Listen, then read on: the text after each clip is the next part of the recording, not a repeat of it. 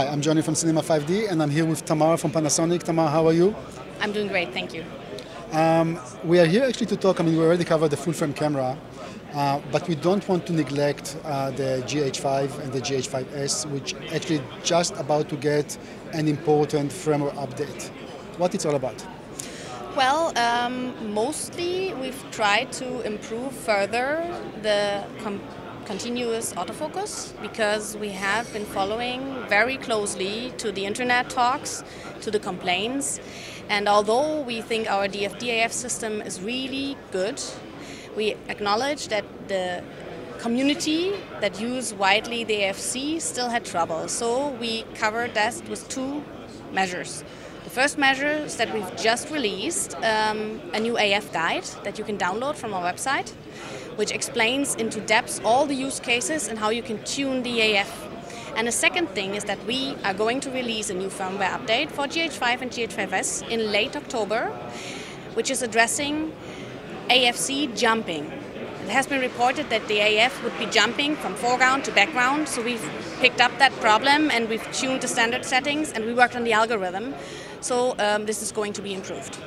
The last time that you introduced a firmware update that was actually dealing with autofocus was in May. So this is quite right after. And that's not normally the usual cycles of updating firmware. Why so fast? The reason is that if we develop something and if something is ready, we want to give it to the existing customers as well. So we could have kept it in the cupboard and just waited for the new release of the new products. But then we thought, we have existing cameras and we want to keep them in our line. We want to make our cameras compatible, we want to have a worthwhile customer experience. So why not release a firmware update once the thing is ready that we want and give it to the existing customer? Okay, so this is also kind of an acknowledgement from, like as users, we can be confident that you will continue to enhance the GH5 and the GH5S, although the full frame camera is just around the corner. Yes, exactly, certainly, that's it. You also introduced or announced a new lens, the 10-25 1.7. Why a new lens? I mean, of course it's very nice, but what need did you identify in order to, and you felt like you have to address? We wanted to have a prime universal shooter, which is addressing photography and video customers with a great quality to go with the demand and the more professional demand that is going on in our system. We've seen in the past years that a GH5 line has been picked up more and more to be a B-roll camera, and then it's going up to the market. It's now being widely acknowledged and used on a professional level. And so we wanted a professional universal lens, and this 10-25 covers so many standard focal lenses on a wide aperture. I mean, it's the widest, the fastest lens, the widest aperture in this kind of focal range that there is for MFT.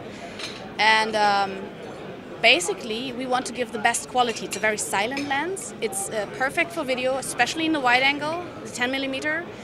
And we're trying to replace the need for several primes, because there are situations where you do not want to or you cannot change, but you want the prime quality. So basically, we're giving you a quintet of lenses in one zoom lens. But first of all, very nice.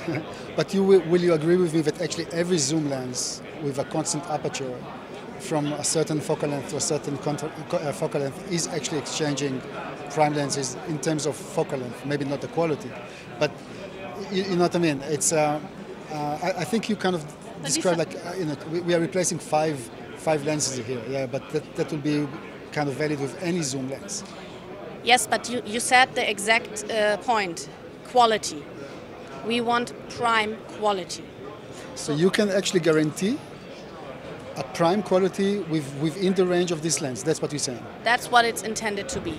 It's intended to be a prime lens, being a zoom lens. The intention, we are at the development stage, but the lens is being developed as to be a no-compromise lens.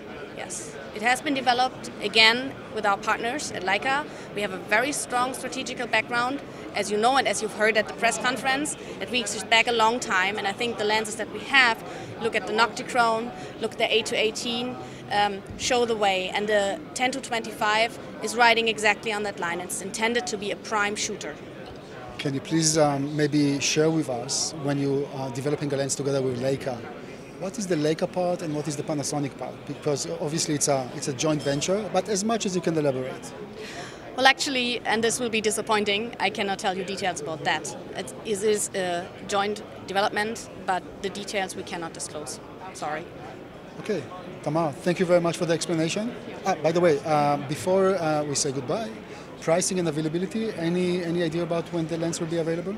Unfortunately not.